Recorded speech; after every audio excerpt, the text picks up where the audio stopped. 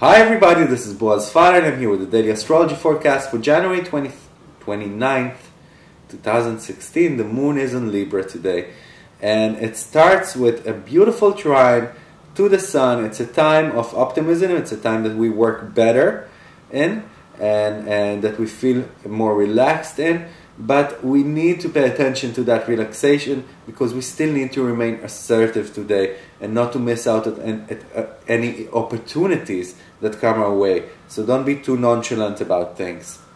Other than that, there's a quincunx to Neptune, which could bring kind of a victimizing tendency.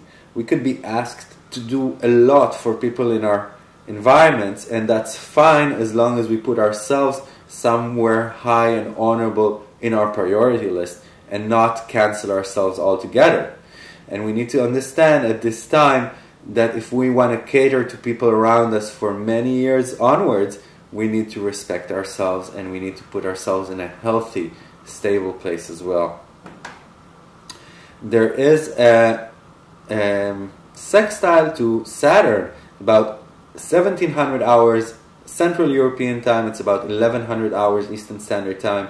And this is really a time in which we are more contained. It's very good for working environments. It's very good for family occasions.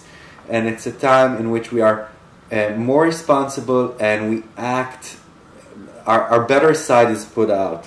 And there's a sort of understanding about how things are done. So it's a very positive time in that sense.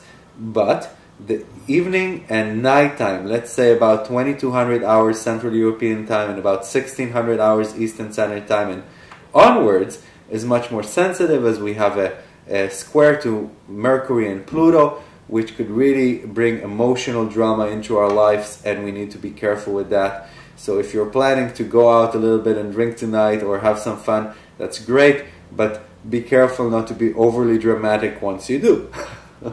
I hope you all have a wonderful weekend. Thank you for listening, and I'll see you all tomorrow. Bye-bye.